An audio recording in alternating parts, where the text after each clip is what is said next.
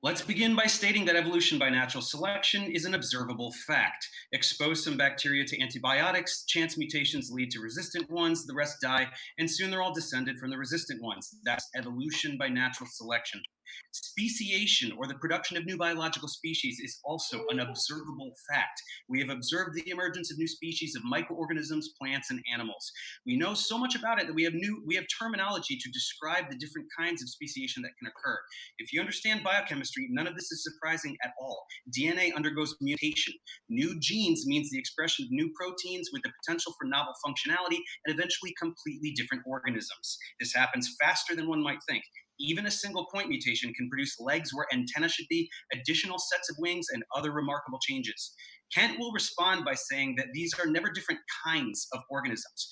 Well, what is a kind? This word is in the Bible, but it's incredibly vague. We can read about cattle, a creeping kind, and a beast kind. What is creeping? What counts as a beast? Who knows? Science is not vague like this. A species is a group of organisms capable of interbreeding. So if organisms can produce viable fertile offspring, they're of the same species. So is a kind a species? Well, then the argument is false. Speciation occurs. There are new kinds. Is a kind some other taxonomic category, like a phylum or something else? Then that's no problem because new species always belong to the same clade. When eukaryotes first evolved, every descendant thereafter was a eukaryote, no matter what else they became. Animals always produce animals, mammals always produce mammals, and so forth. So if a kind is anything other than a species, this will not contradict evolution in any way whatsoever. Instead of defining the term, Kent will perpetuate the ambiguity of the Bible because he needs to blur its meaning to suit his argument. Now, if speciation happens today, it's logical to extrapolate that it has produced all the species that are already here.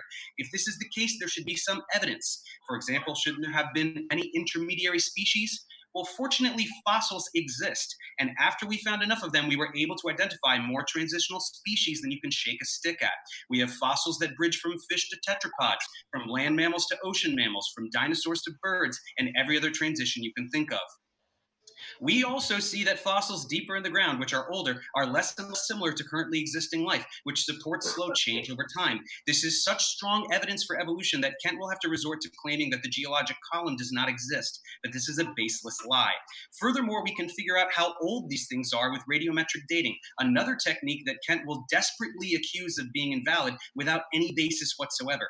Isotopic decay rates are constant, and measuring their levels reveals their age. We can corroborate these ages by using multiple nuclides, and when we get the same age using uranium dating as with potassium-argon dating, the notion that these coincidentally offer the same result, not once but thousands of times, is a statistical absurdity. We can also compare with unrelated methods like tree ring dating or referencing documented historical events. Radiometric dating works, period.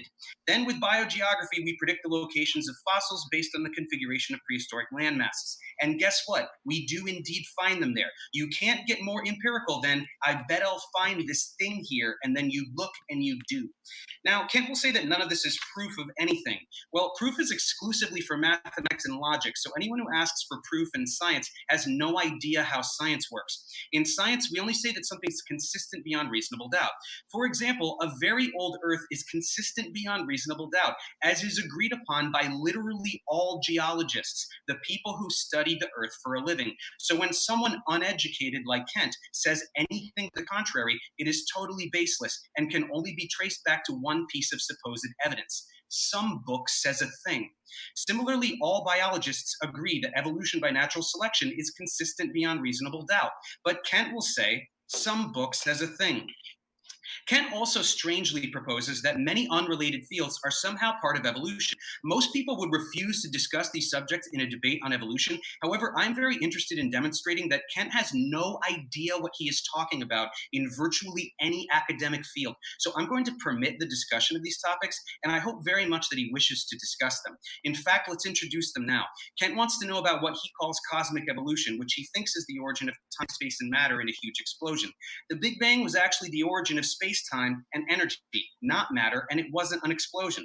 Uneducated people like Kent imagine the Big Bang as fully formed planets and galaxies tumbling out of a kablooey graphic. This would indeed be quite absurd. In actuality, the model describes the universe arising from an initial singularity and then progressing through a series of epochs that require a lot of knowledge in particle physics to understand. Atoms took 380,000 years to form, and stars and galaxies took 150 million. There's overwhelming evidence to support all of this. One, the recession velocities of galaxies and the expansion of the universe. Two, the cosmic microwave background radiation, a remnant of the recombination event predicted by the model and confirmed observation. Three, the ratio of hydrogen to helium that is predicted by the model and confirmed by observation. Four, hypothetical particles from early epochs that are confirmed in particle accelerators. Astronomers unanimously agree that this model is consistent beyond reasonable doubt. So when Kent begs to differ, once again, he can only respond with, some book says a thing. Next, Kent wants to know about what he and no one else calls chemical evolution. He wants to know where all the elements come from. They're made in stars, Kent. This is immaculately well understood. The process is called stellar nucleosynthesis. It's really hot in those stars, so all those nuclei are whizzing around, and sometimes they fuse. 2 protons gives us helium, 4 is beryllium, 6 is carbon, 8 is oxygen, and so forth. This goes all the way up to iron inside a star. Heavier than iron requires high energy events like supernovae, and the very heaviest are synthetic, produced only in particle accelerators. There is all the elements, no problem. Next, Kent wants to know about the evolution of stars and planets. Again, no mystery here. Hydrogen collected by gravity to form stars. Stars fuse all the elements. Eventually, they explode. All that matter collects to form another star. And now, with all those other elements, there will be a protoplanetary disk from which planets can form. This is exceptionally well understood, and we can see nebulae and protostars all over the galaxy. There is zero controversy about any of this in the astrophysics community. So if Kent has an objection, it would no doubt be based on the fact that some book says a thing. Lastly, Kent wants to know about how life came about on Earth. This is called abiogenesis, and plenty of work has been done here.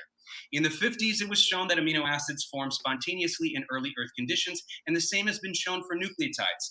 Ribonucleotides polymerize on hot clay to produce RNA, and we've observed ribozymes which have catalytic function and thus offer an early mode of self-replication. Amino acids must also polymerize to form proteins, and there are several viable hypotheses as to how this happened. If Kent is interested in discussing organometallic catalysis, I would be happy to elucidate further.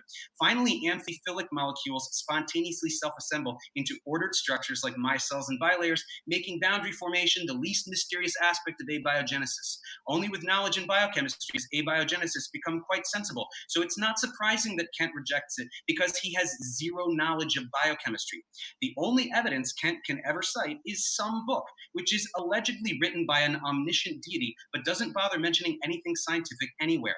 Why doesn't it reference bacteria or DNA or the laws of physics? That would be quite something, and also trivial for the God that created the universe. And yet, nothing intelligent is in this book at all. That's because, in actuality, the book was written by ancient, ignorant, immoral men, and it's not evidence of anything whatsoever. I look forward to demonstrating this repeatedly throughout the debate.